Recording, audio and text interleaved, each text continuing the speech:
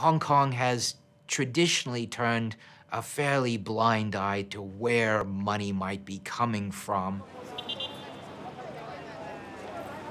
Panama Papers in Hong Kong, the impact has been less than almost everywhere else, despite the fact that the largest volume of offshore companies were created by Hong Kong people.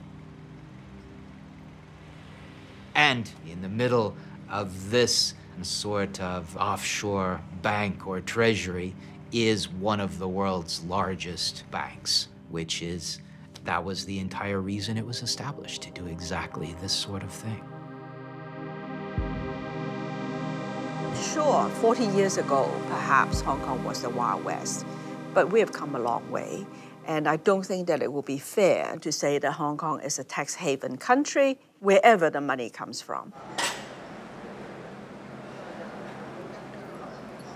I don't have an idea of how much money is going out of China. We don't keep track of the source of the money in Hong Kong, whether it's from China, whether it's from India, from Singapore, from Japan. That has always been the case, and that will continue to be the case. Laura Cha is the face of the Manhattan of Asia. She also embodies the obscurity of this financial center.